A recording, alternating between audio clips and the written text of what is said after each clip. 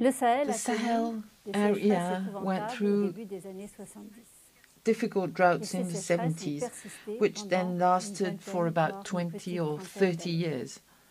Researchers asked the questions, why these droughts during those years? What happened to cause such exceptional situations? The Sahel is an area bordering on the Sahara Desert, one of the most desertic areas in the earth, and rain is comprised between 200 and 600 millimeters per year.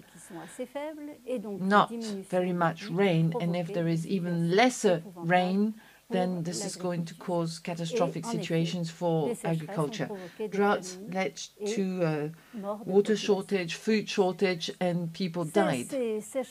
And the researchers became interested in these droughts because they were an interesting phenomenon, but also because they had a huge impact on the local population. And the researchers wondered why this was happening in Sahel. Now, look at this graph.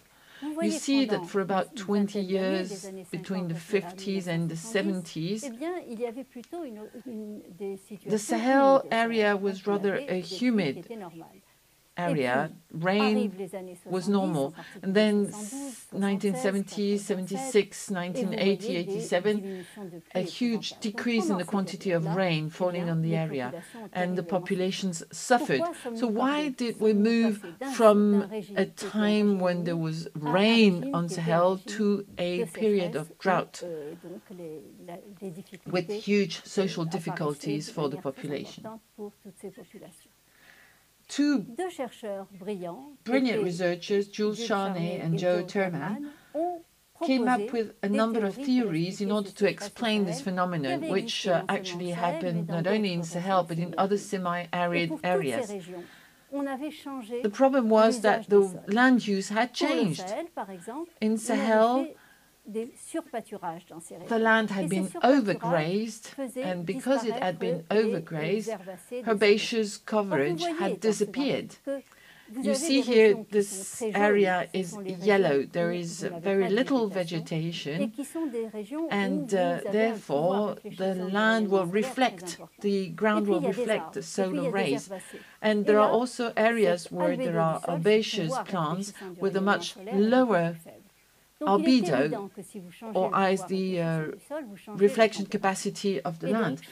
And this has an impact on the forest, for instance, by changing the forest coverage, by turning the forest into a grazing land, or by removing the forest. This changes the albedo.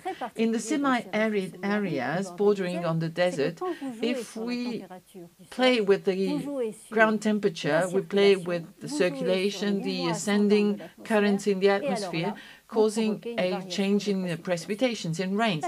Charney's theory was interesting, and Joe Thurman's theory was also quite interesting.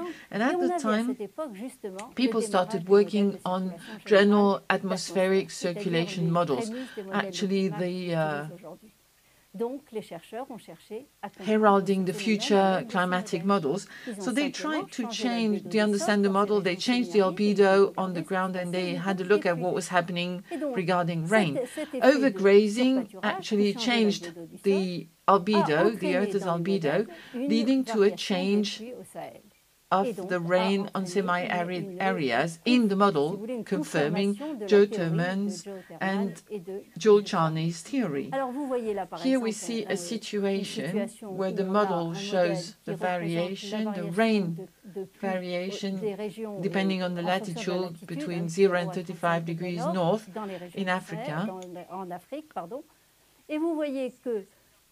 One can see that in a normal situation with an intermediate albedo, somewhere in between a bare type of ground and normal vegetation, the rain quantity is normal. If we change the albedo with overgrazing, then the quantity of rain will decrease. This confirms Charney's theory.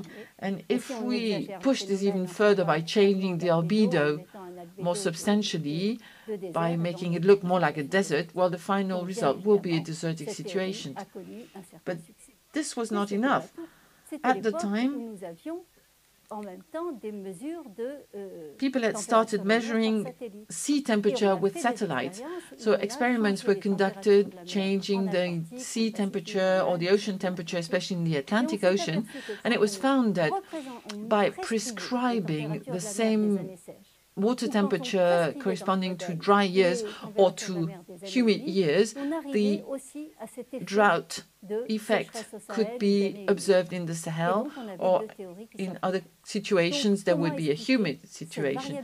And how can we explain this variability from one year to the next, and also the persistence of the effect, because it lasted for 20 years between the 70s and the 90s, and before that there was a humid period. And theories were elaborated. Interannual variability and variability over decades could be explained with seawater temperature effects and vegetation effects, and then that both were probably contributing to a single result. So two theories, one an anthropic effect, overgrazing, and the other one variability in the climate that man was not to blame for. What is the current situation? Look at this graph. For the last 15 years, Sahel has become green again. This had been measured with satellites, and rain quantities are increasing. So we need to explain why this change.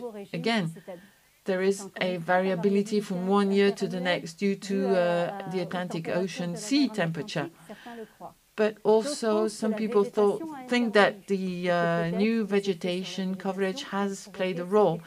I believe that the humidity in the atmosphere due to climatic changes with greenhouse effect has made a difference, and that the increase in humidity in the Sahara has caused a monsoon that goes northwards.